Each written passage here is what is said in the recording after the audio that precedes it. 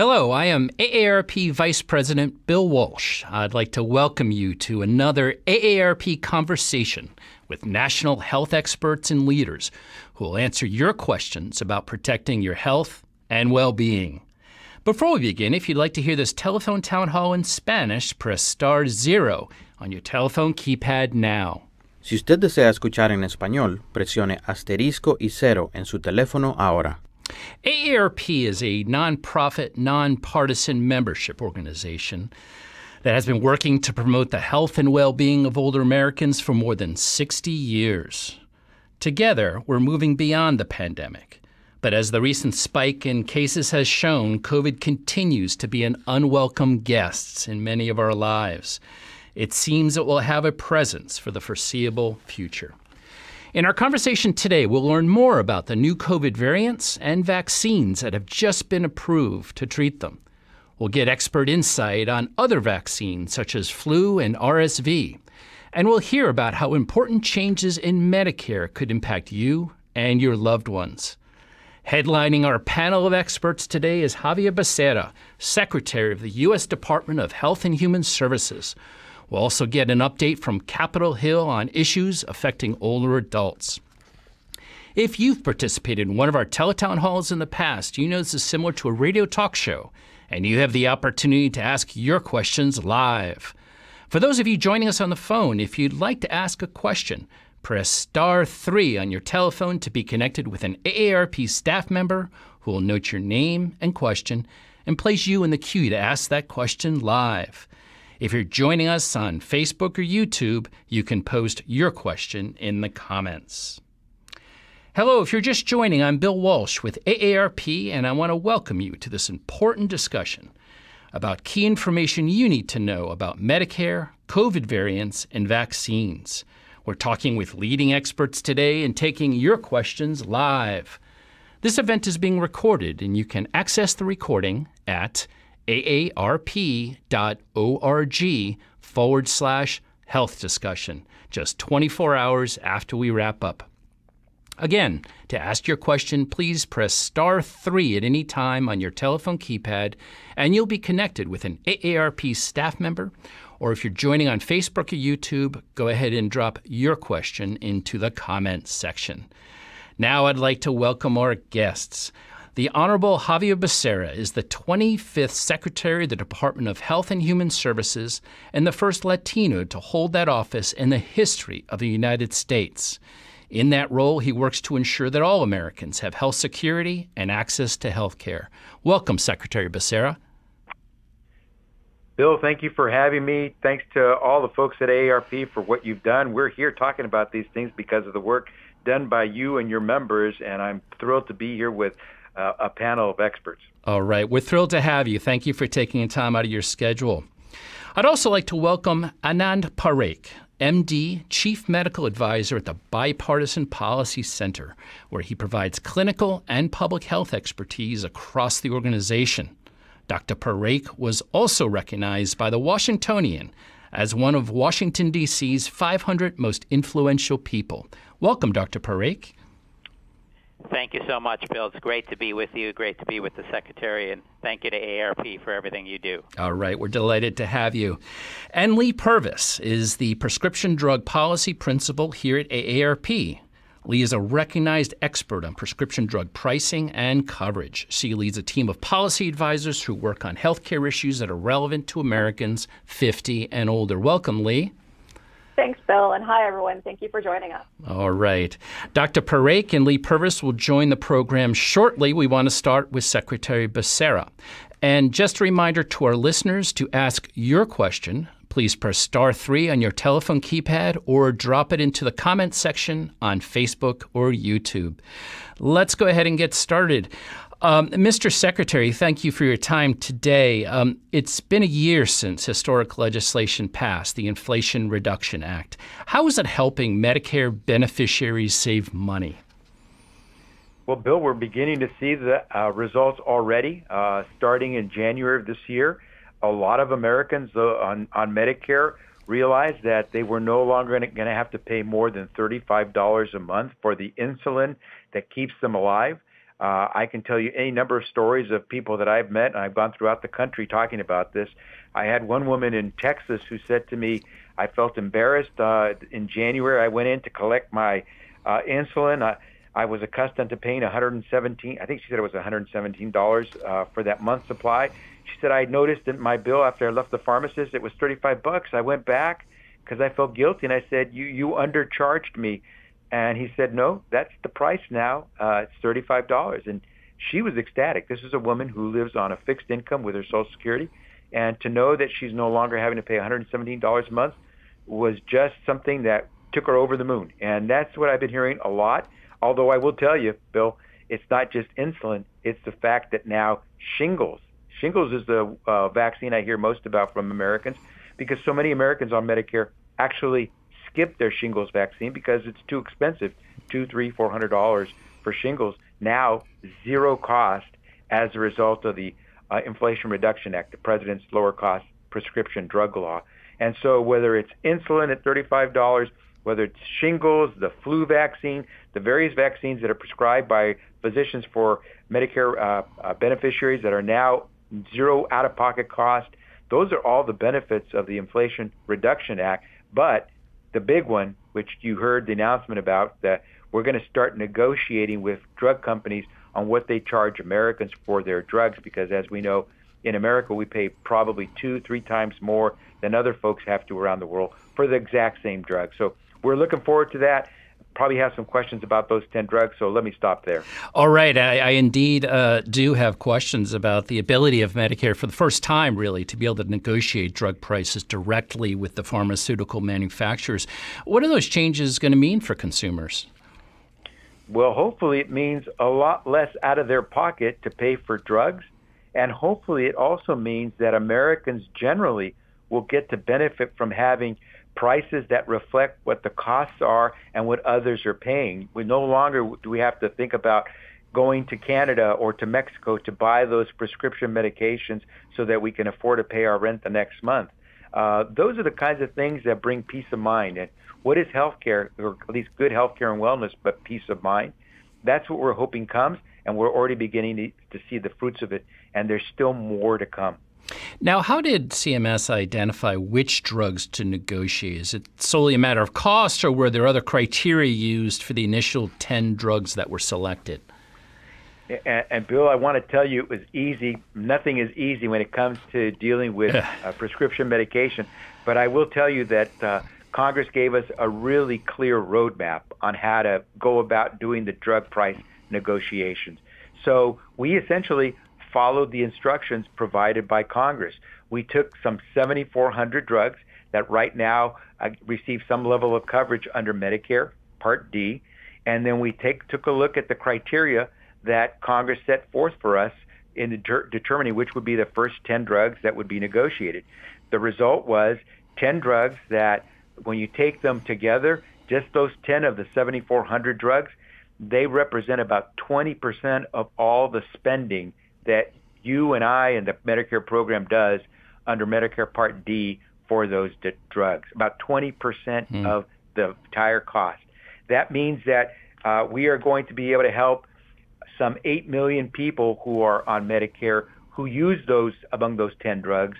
And that's about, 16, 17% of the entire Medicare population that takes one of those 10 drugs. And so once we get into negotiations, we hope we could come up with a price that's fair and one that will reflect what really people should be paying. And the result, I hope, will be that for the first time in our history, we're going to be able to do what most Americans think we already should be able to do, and that is negotiate to get the best price for whatever we pay.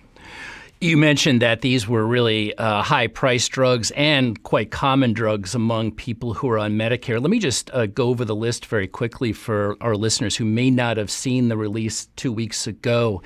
Those 10 drugs were Eliquis and Xarelto. Those are 2 blood thinners.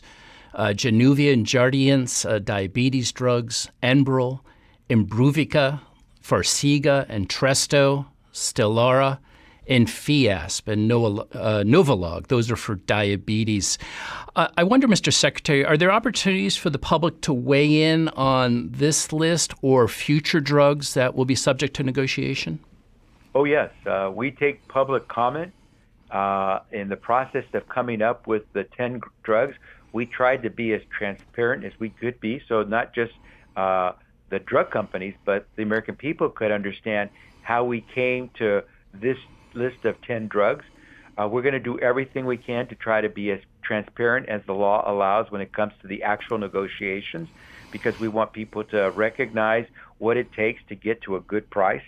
Again, 7 of the 10 drugs deal with some of the worst chronic conditions that we see, like diabetes, stroke, cardiovascular disease. 3 of the 10 drugs, while they have a smaller patient population, they're very important because they go to treat things like cancer and autoimmune diseases. Very good. Mr. Secretary, let's pivot to COVID vaccines for a moment, because there's been some news around this quite recently. Earlier this week, the FDA, of course, approved new COVID vaccines. How do these vaccines differ from those that have been on the market for some time, and when will they be available to people? And finally, who should consider an updated COVID vaccine?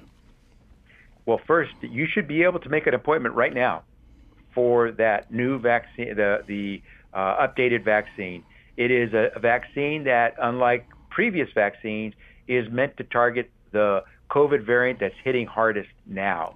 And so that's why it's important to get updated, because you may have been vaccinated several months ago. You may have been vaccinated with one of the previous vaccines. All of that is good because it provides you a level of protection. But if you want to maintain the highest level of that protection, you want to get this updated vaccine. So everyone who hasn't received a vaccine in the last couple of months should consider coming in as quickly as possible. If you had the infection recently, while you may have some natural immunity, it always helps within the last 2-3 months to come in and get that updated vaccine as well.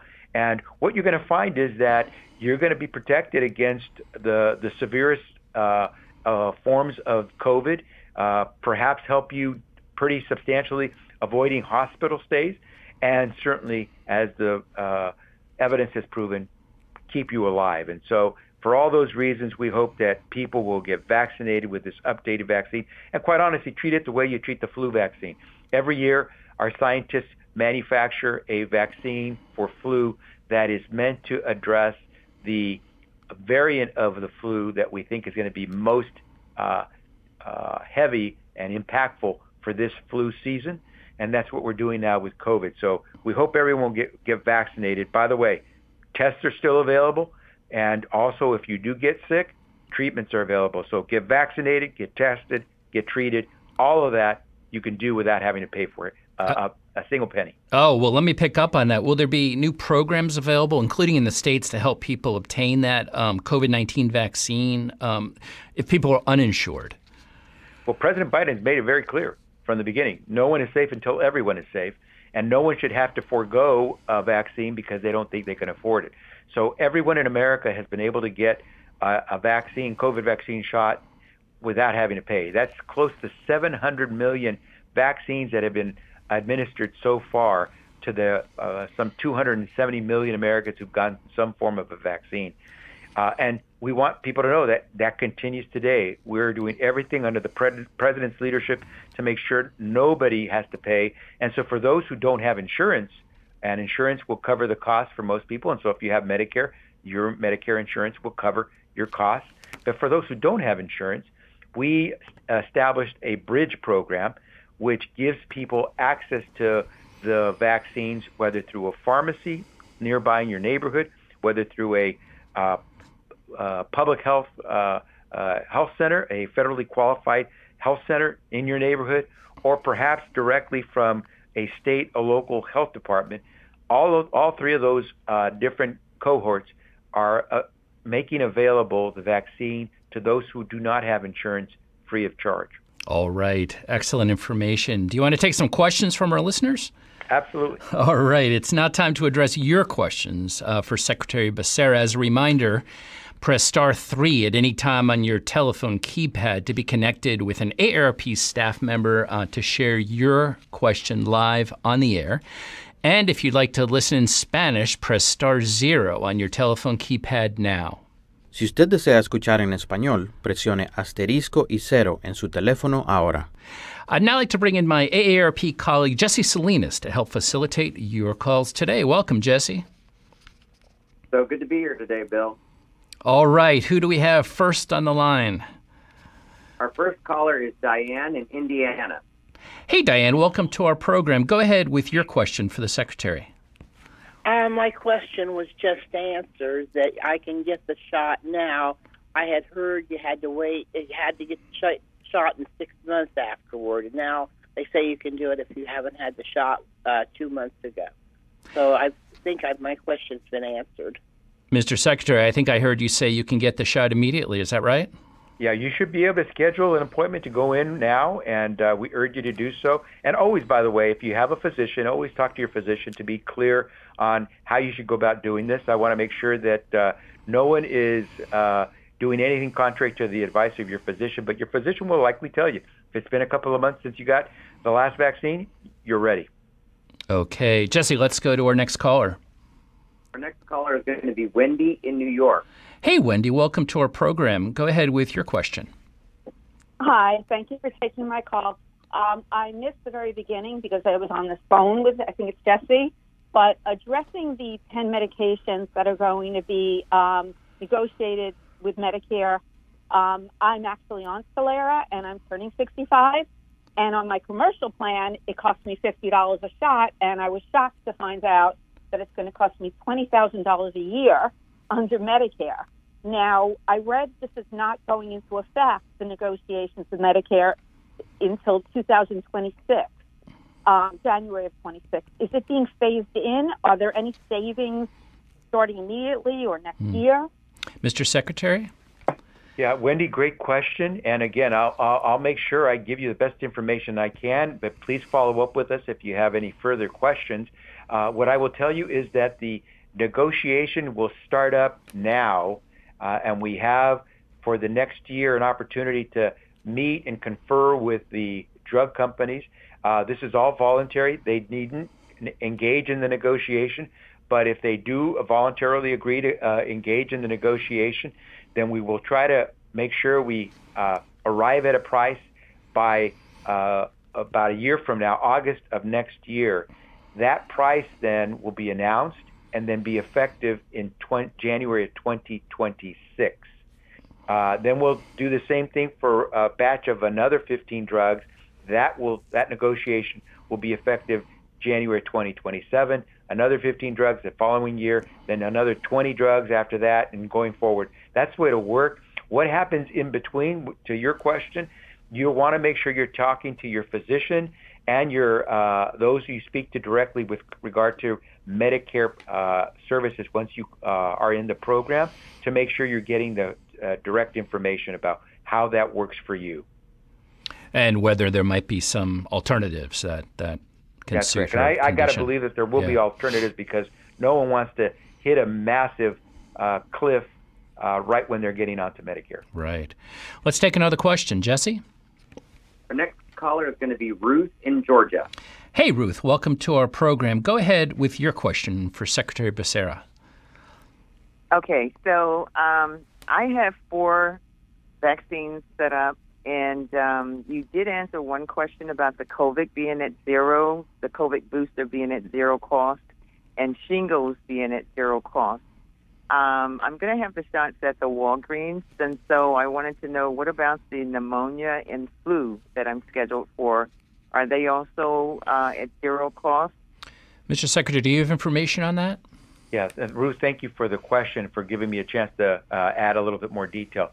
The flu vaccine should be included as well. The way the law was written, Ruth, is to say that if you are medically prescribed that vaccine, and that means that when you've gone to your physician under Medicare, your physician says for preventative purposes you really should have this or that particular vaccine, then that would qualify you to receive it without having to put any money out of pocket. And so what you want to make sure is that it is a vaccine that has been prescribed to you, that your physicians are saying are good for preventative reasons for you to get. By the way, RSV might be on that list, but I would urge everyone to make sure you're checking with your providers to be sure. But the flu COVID, shingles. Again, if those are vaccines that your physician is telling you you should get, then they will be covered under Medicare. All right. Let's see if we can squeeze in one more question. Jesse? Our next call is going to be Sandra from Massachusetts. Hey, Sandra, welcome to the program. Go ahead with your question. All right, my question is COVID. I've gone to emergency 3 times on this COVID. I do not have COVID right now, but I've been left with a big head thing, which is I couldn't lift my head from the pillow. And not only that, my question is this. I had COVID. I've been told that I should not have the COVID shot right off the bat because I've already had COVID. The side effects to this third one seem to be more intense than the previous ones. I've had it 3 times, and I've had all the shots. All right. What I want to know is what kind of side effects are people having? And, you know, you can't take COVID because you've had COVID. So how long should you wait to get a COVID shot? Thanks so much, Sandra. Mr. Secretary, I know the CDC recommended this shot for everyone, really, over 6 months old. What are we hearing about side effects? And what about Sandra's question about how long should she wait? Yeah, what a great question from Sandra, because my suspicion is there are a lot of folks who are facing some of the same circumstances that Sandra's been going through. So first and foremost, I got to say thank you, Sandra, for having gotten the shots. There are people who are having some side effects, but again, side effects are a lot different from dying because you didn't get a vaccine. And so what we've been told by the scientists, and it has been proven by the actual implementation of the COVID vaccine program, is that while there may be some side effects for some, others have no side effects, but while there may be some side effects, it is proven that the vaccine is keeping a lot of folks from dying or going to the hospital. So, Sandra, to your particular point, first, again, always the best advice is to make sure you're speaking first to your physician. She will know best what circumstances you bring to the table. So make sure you're always consulting with your physician and follow your physician's guidance. But the CDC and the FDA have said that this vaccine, which is available for anyone 6 months of age or older, should be available to you if you haven't been vaccinated in the last couple of months, or if the last time you had COVID was a few months ago. So if the last infection you had was more than a few months ago, chances are you should get the vaccine. But in your case, what you want to do, just to be sure, because you've had side effects, is consult with your physician just to be sure. But I think for the most part, I think the important thing to point out here is that, Sandra, you're doing the right thing. And you're also doing the right thing in checking in the event of side effects. But no doubt that we should be preparing for COVID. We should be preparing for the flu. Some of us should be preparing for RSV. And so I thank those of you like Sandra who've actually taken on the task of making sure you're protecting not just yourself but others. We want to go into the holidays being able to hug and kiss our relatives and not infect them. Okay. Mr. Secretary, thank you so much for your insights today. I know you have some other obligations. We are really grateful for your time and the advice that you gave our listeners today. Bill, to you, to AARP for everything you do, but most importantly to the members who really make AARP what it is. Thank you so much for being there. We're here today talking about better prices for drugs, being able to provide vaccines to everyone under Medicare, because your members fought for that. All right. Thank you, Mr. Secretary. Thank you. Okay, and to all our listeners, thank you for all your questions. We're going to be taking more questions shortly. And remember, if you'd like to ask a question, please press *3 on your telephone keypad. Through conversations like this, AARP provides you with access to national decision makers and experts to answer your questions and hear about your needs. We have another great program next week when PBS's NewsHour correspondent Lisa Desjardins leads a public discussion about the future of Social Security. This bipartisan conversation will include Republican Senator Bill Cassidy from Louisiana and Democratic Congressman John Larson from Connecticut. It will also include AARP's CEO Joanne Jenkins and AARP Board Chairman Lloyd Johnson. In the next 10 years, of course, Social Security will face financial challenges that must be solved, and Senator Cassidy and Congressman Larson will discuss their ideas to protect and save Social Security. This program will be available live online at 9 a.m. Eastern Time on September 21st at the web address aarp.org/Social Security Future. That address again is aarp.org/Social Security Future.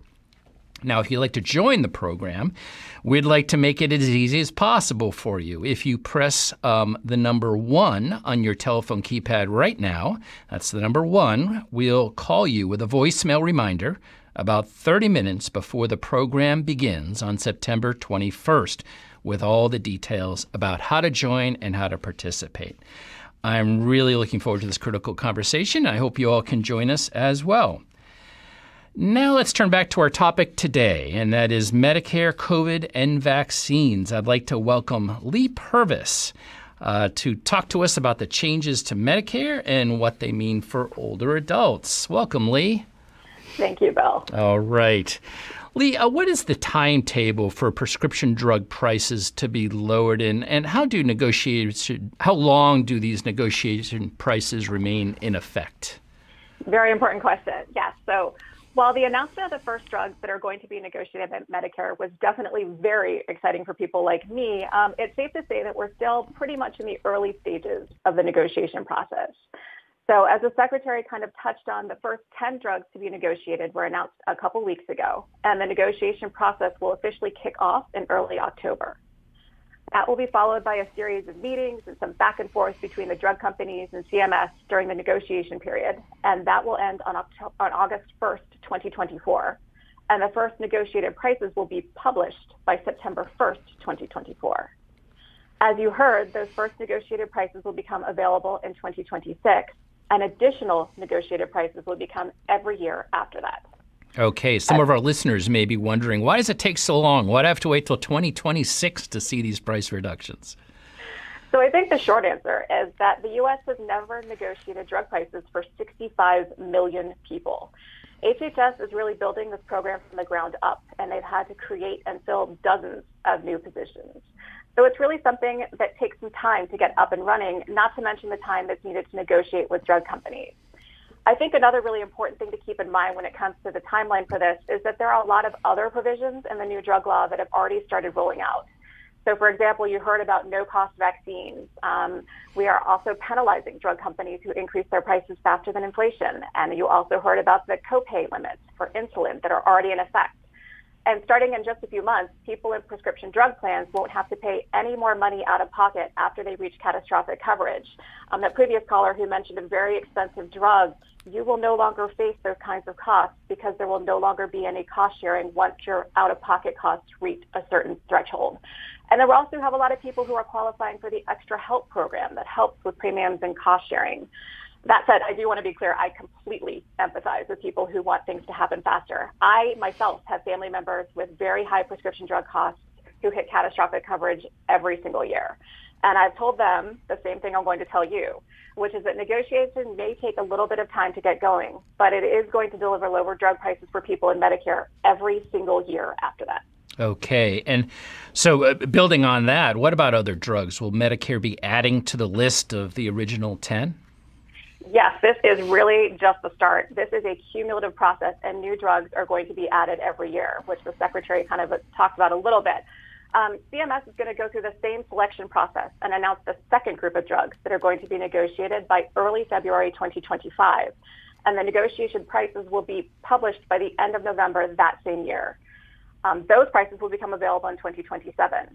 And that's actually the cadence for the negotiation process every year going forward. The selected drugs will be announced by February, and the prices will be announced by the end of November. It's also important to keep in mind that the number of drugs that are going to be included in negotiation is going to increase over the next few years. We're going to have a couple years where 15 drugs are selected, and then after that, 20 drugs are going to be selected every year. So that means as many as 60 drugs could be negotiated by 2029. Great news. Now, Leigh, we've heard that the drug companies have already filed lawsuits to halt these negotiations. Do we know how that will affect the timing of the price reductions? Yeah, I think pretty much everyone expected that drug companies were going to file lawsuits to try to stop Medicare from engaging in negotiation, and that is exactly what happened. This really is how they've responded to pretty much anything that is attempting to address drug prices, and this new law is no different. I think overall what I'm seeing and hearing is that we are kind of facing a spaghetti at the wall situation where the drug companies have been filing multiple lawsuits around various aspects of negotiation in the hopes that they can get some legal traction. We and many other legal experts believe that they have an uphill battle ahead of them. AARP and AARP Foundation have filed an amicus brief urging the court to dismiss any attempts to slow Medicare negotiation. We strongly believe that Medicare is a program that's here for its beneficiaries and not to support drug company profits. And I would not be surprised to see AARP and AARP Foundation continue to engage in those court cases going forward. So while we can't say exactly how the courts are going to rule, what we can say is that AARP is going to do everything it can to ensure that Medicare negotiation is not slowed by what we believe to be groundless drug company lawsuits. Okay, thank you very much, Leigh Purvis. Let's shift our gaze a little bit now to Capitol Hill. I want to take a couple of minutes and bring in Megan O'Reilly, Vice President at AARP, to talk about how AARP is fighting for older adults on these issues and more. Welcome, Megan. Great to be here, Bill. All right, Megan. Today we're talking about important health issues and the critical public policy role in ensuring coverage and affordability. What are some of the changes AARP is fighting for on behalf of older Americans, and what are some of the successes we're seeing? You know, in addition to hosting events like this, we're really advocating across every state and in Congress to strengthen Medicare, lower prescription drug prices, support family caregivers, and save people money. Right now, we're fighting for broader Medicare coverage of dental, hearing, and vision, as well as increased access to telehealth and mental health services. As far as successes, our fight for family caregivers recently led to an executive order and follow-up regulatory action to provide caregivers with new relief and long overdue. And this year, we're seeing the implementation of big changes that we've been talking about today from our historic win to help lower Medicare prescription drug prices. Yes, and as we've been talking about, 2 weeks ago, the federal government announced the first set of 10 prescription drugs that Medicare will start negotiating for lower prices. What can you tell us about this? AARP has fought for decades to lower prescription drug prices, and it's great that for the first time in history, the price of some life-sustaining medications that millions of people rely on to prevent strokes and blood clots and to treat diabetes and cancer will be subject to the direct negotiation from Medicare that we've been talking about today. Big drug companies pad their profits by setting outrageous prices, all at the expense of American lives. We know the number one reason seniors skip or ration their prescriptions is because they simply can't afford them.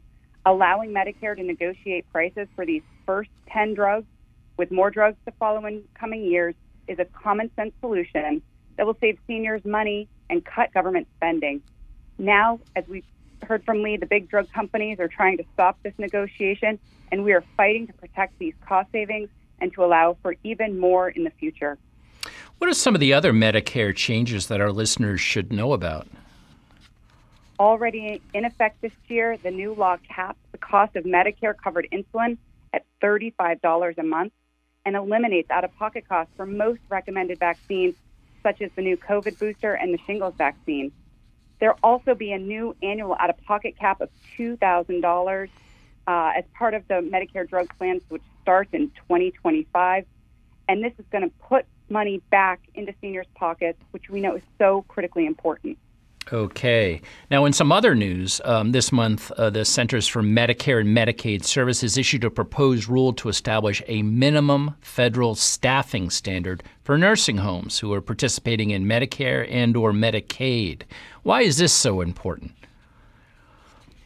We saw that COVID reveal what AARP and other advocates have been saying for decades. The lack of standards in too many of America's nursing homes is a matter of life and death. Too many Americans have unnecessarily died in nursing homes plagued by poor quality care. This new proposal is an important step to establish a minimum nursing home staffing standard, including requiring nursing homes to have a registered nurse on site 24 hours a day, 7 days a week. AARP will continue to fight to ensure that every person living in a nursing home can live in dignity and get the care that they deserve. If listeners want to stay on top of AARP's advocacy news, how can they find out the latest updates? We'd encourage everyone to go online to aarp.org/get-involved and sign up for the AARP Advocate. This is a free monthly e-newsletter, and you'll also receive email alerts and the latest advocacy news. Again, that's aarp.org/get-involved. It's an easy way to make a big difference. All right, Megan, thank you so much for that update. And remember, to our listeners, if you'd like to ask a question of our health experts, please press *3 on your telephone keypad or drop it into the comments section on Facebook or YouTube. We are going to get to those questions shortly. Now I'd like to welcome to the program Dr. Anand Parekh to this conversation. Thanks for your time today, Dr. Parekh. Bill, it's great to be with you. Okay. Doctor, older adults are encouraged to consider 3 vaccines this fall. That's a lot to unpack. Let's start with the most venerable, an annual influenza vaccine. How necessary is a flu vaccine? When's it going to be available? And what's the risk of skipping it? That's a great question, Bill. Flu is one of these things that we just take for granted every year. I think there are a lot of people who hear about the flu and they just say, oh, well, that's no big deal. The reality is, unfortunately, tens of thousands of Americans die from the flu.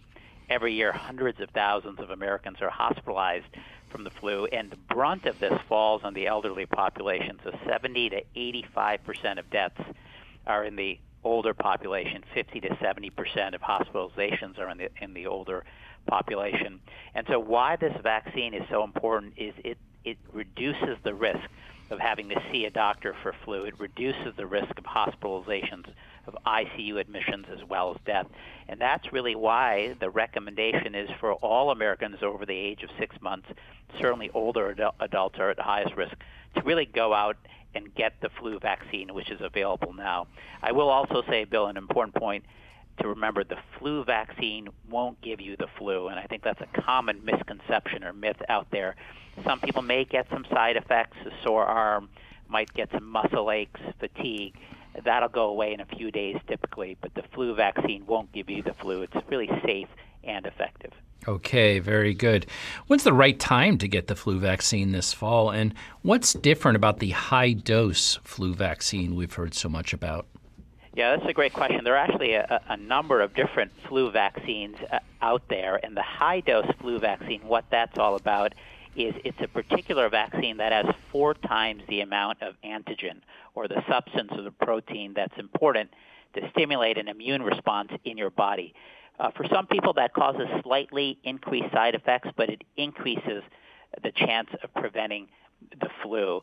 There are actually 3 different vaccines when you go to the pharmacy or your doctor's office. If you're over 65, you might get the high-dose vaccine. You might get an adjuvanted vaccine or a recombinant vaccine.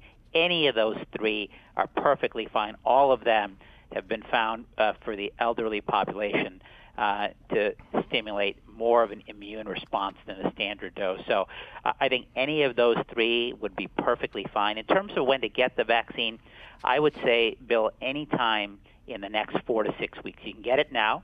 There is an argument that some would make to wait till October.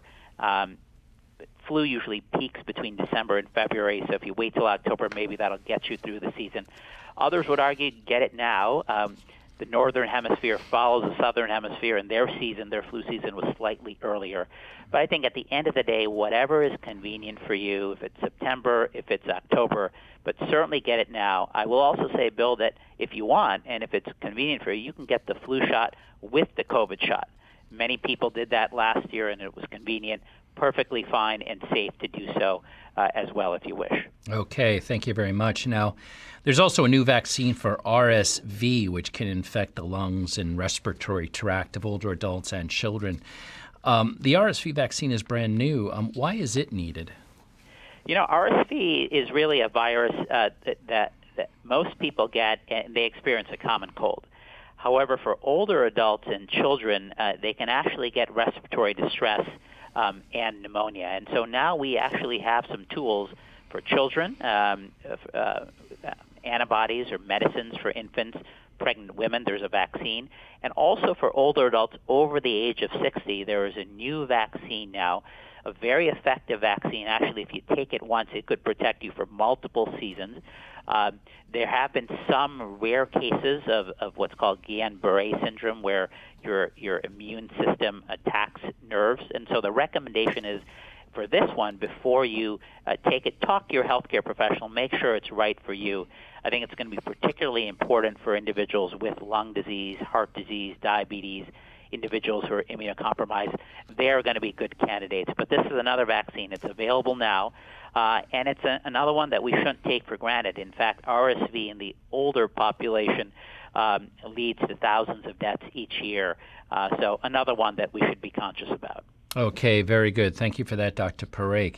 Now it's time to address more of your questions with Dr. Anand Parekh and Leigh Purvis. As a reminder, press star 3 at any time on your telephone keypad to be connected with an AARP staff member and get into the queue to ask your question live. Jesse, who do we have on the line? Yeah, I'm going to start with Carol in Indiana. Hey, Carol, welcome to the program. Go ahead with your question. My doctor wants me to get the advanced shingles vaccine because I do have Part D of the Medicare insurance. How do I prove? I don't get a card with that. So how do I prove when I go to the pharmacy that I have Part D to get that more advanced shingles vaccination? Dr. Parekh, can you help with that? Yeah, most pharmacists should know now that shingles is covered by Medicare Part D, and there should not be any more cost sharing, as the Secretary alluded to. So, of course, if there are any concerns, then certainly contacting Medicare, but hopefully the pharmacy should be able to figure that out. Okay, and Leigh, can you add anything to that? Yeah, I think one alternative, if you're unable to have that kind of productive conversation with your pharmacist, you can also contact your plan after you receive the shot and be reimbursed for the cost associated with it. Okay, good to know.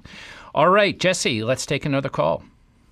Yeah, we're getting a lot of questions on YouTube and Facebook, Bill, about the COVID tests, whether they'll remain free, whether COVID covers them, and finally, whether older tests that you still have, whether they're still good.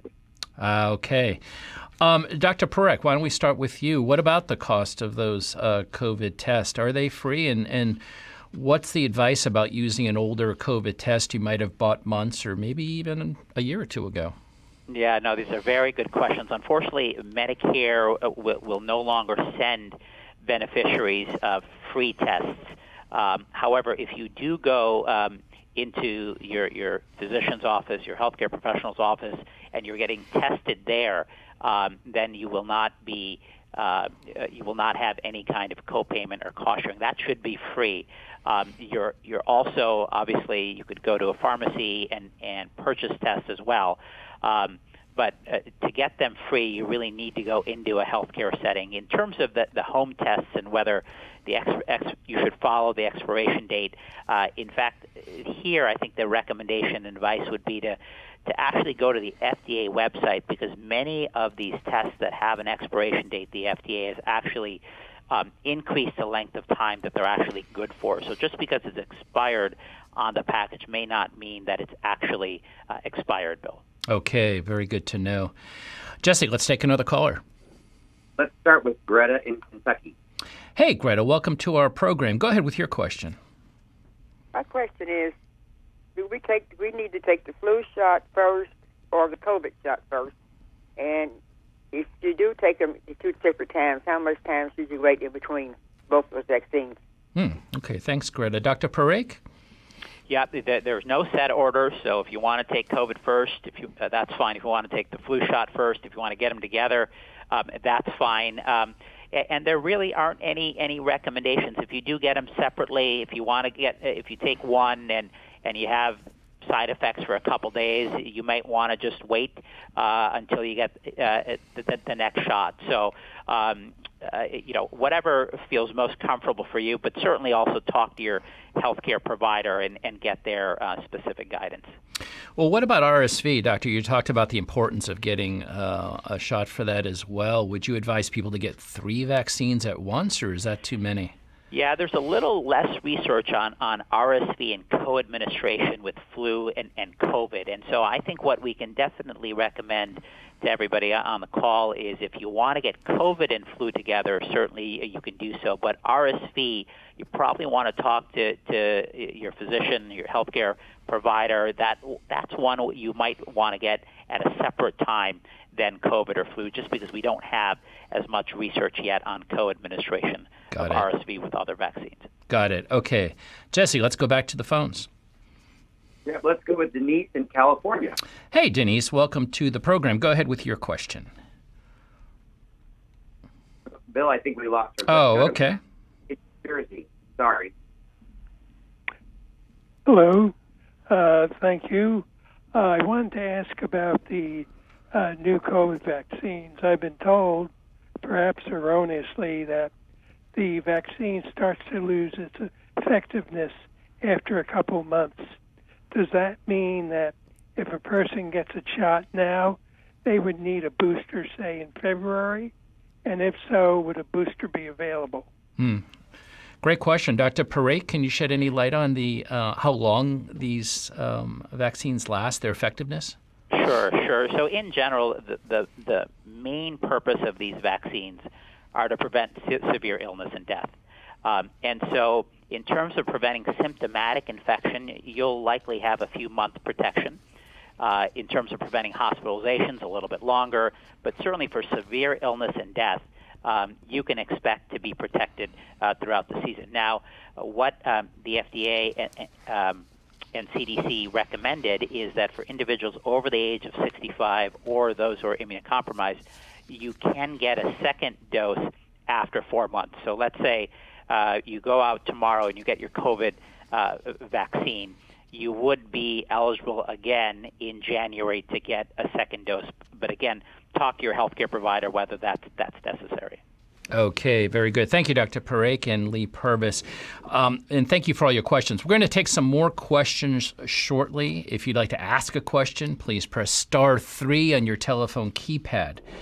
And as a reminder, if you value these AARP conversations, be sure to join our program on September 21st on the future of Social Security. This bipartisan conversation will include Republican Senator Bill Cassidy of Louisiana, Democratic Congressman John Larson of Connecticut, AARP CEO Joanne Jenkins, and the AARP Board Chairman Lloyd Johnson. This is a live discussion at 9 a.m. Eastern Time on September 21st, and it's available online at aarp.org/Social Security Future. That address again is aarp.org/Social Security Future. Now, to help make joining that program easier for you, if you press the number 1 on your telephone keypad right now, that's the number 1, we'll call you with a voicemail reminder about 30 minutes before the program begins on September 21st with all of the key details to join. Now, let's turn back to Dr. Anand Parekh. Doctor, there are at least 36 mutations of the COVID BA.286 variant, many of which help it elude immune defenses. How notable is this new variant? How much protection do the old COVID vaccines offer? You know, Bill, we're seeing this new subvariant in a few countries. It hasn't really taken off, so but there's still a lot of research going on to try to ascertain whether this variant somehow will escape our immune defenses, whether it'll be more transmissible, whether it'll be more severe. The research to date suggests not, actually, that the old vaccines offer some protection, and this new vaccine against the XBB 1.5 variant that has come out this week, that new vaccine also produces antibodies that are effective against this BA.286 variant. So the best evidence that we have right now is that, in fact, that these new vaccines will protect against severe illness and death from BA.286. And our tests and our treatments work as well. So vigilance is key, and I think we need to continue to do good surveillance, but no need for alarm at this moment. Okay, last month the CDC increased its forecast for September hospitalizations. Do some people remain more at risk for severe outcomes, and why would that be? Yeah, they do. Particularly older adults, those who are immunocompromised, and really the reason is because of the inability to mount really an optimal immune response. And so vaccination is just so important, particularly for these groups, because it reduces the chance of severe illness, reduces the chance of death, reduces the chance of long COVID. And what I'm concerned about is that while older adults back in 2021 did a great job receiving their primary vaccination series, over 90% of seniors, when it comes to last year's booster, the rate of acceptance was 43%. So what that means is there are millions and millions of older adults today, in fact, perhaps the majority, who haven't gotten a COVID vaccine in maybe a year, maybe 2 years. And so that's why it's that much more important for this high-risk group to get this new vaccine so they're optimally protected, so we can reduce the chance of hospitalizations. And I will finally say also, Bill, that vaccination is important, but also if you have symptoms and you're at high risk, again, really important to test and to treat. So there are treatments that, like Paxlovid, which will also reduce your chance of hospitalization from COVID. Well, let me follow up on the vaccination rate that you mentioned. Of course, the CDC has urged all people over the age of 6 months to get the new vaccine. Yet just yesterday, the Surgeon General in Florida warned people under the age of 65 not to get it. This can stir some confusion among consumers. Can you help sort that out? Sure. So multiple scientific agencies now, and here in the United States, and scientific experts, researchers have looked at this, and they are looking at this vaccine that is coming out this week and coming to the conclusion that the benefits outweigh the risks, and that is so for all Americans over the age of 6 months. I think there's also a consensus that individuals who are older, individuals whose immune system may be compromised, that it's probably most important, as well as caregivers and individuals who are around the elderly or those who are immunocompromised, perhaps even very, very important for these populations to get the vaccine. So the recommendation, again, is that all Americans over the age of 6 months should get it. But in terms of impact, it's probably most important, again, for these high-risk groups as well as individuals who are around these high-risk groups so we can protect them from severe illness and death. Okay, and finally, one question we've heard a lot is if you've gotten the initial COVID vaccine, but you haven't followed through with the additional boosters, do you have to backtrack to get the newest booster? How does that work? Yeah, now this is an easy one. No, you don't have to backtrack. And in fact, those older vaccines aren't even authorized anymore. You won't even be able to get them. So this one's easy. All you have to do is just get the new vaccine. Okay, very good. Now it's time to address more of your questions with Dr. Anand Parekh and Leigh Purvis. As a reminder, press star 3 at any time on your telephone keypad to be connected with an AARP staff member and ask your question live. Jesse, who do we have next on the line? I think we got back Denise in California, so let's try to bring her on. All right, Denise, welcome to the program. Go ahead with your question. Hi. In the previous vaccines, they always talked about Moderna versus Pfizer. You don't hear anything much about the two. Are they the same? Are there still some people who should take one or the other? Or if you had one previously, should you stick with that one? I haven't really heard much at all about Moderna or Pfizer. I assume they're the ones that are still making it. Yeah, Denise, thanks for that question. Dr. Parekh, we hear this question a lot. Can you help sort this out? Sure. No, the caller is exactly right. Those are the two companies whose vaccines were approved by the FDA this week. So there's a Moderna new COVID vaccine, and there's a Pfizer new COVID vaccine. They're both mRNA vaccines, and certainly you can get either one. Yeah, it doesn't matter if you've had one previously, and you don't have to stick with it. So whichever one is offered is one that you should take. Okay. Jesse, who do we have up next? Yep, our next caller is going to be Joyce in Arizona. Hey, Joyce, welcome to our program. Go ahead with your question. Hi. My son does not have any form because of unemployment for a couple of years now. How would he get both the COVID shot and the flu shot? What would the route be for him to obtain those two shots? Okay. Dr. Parekh, I wonder if you can help out Joyce with this question.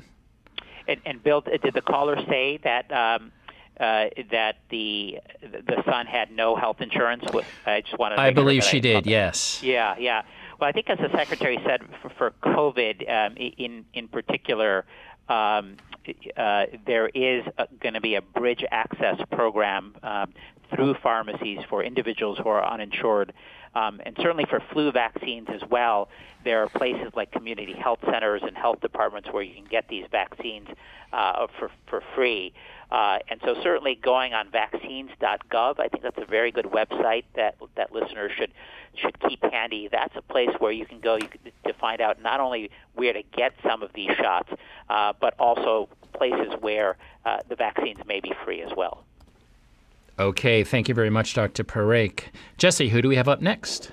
Yeah, we've got one from social media, Liv, who asked, I learned that the latest COVID vaccines didn't have human trials before coming to market. Is this true?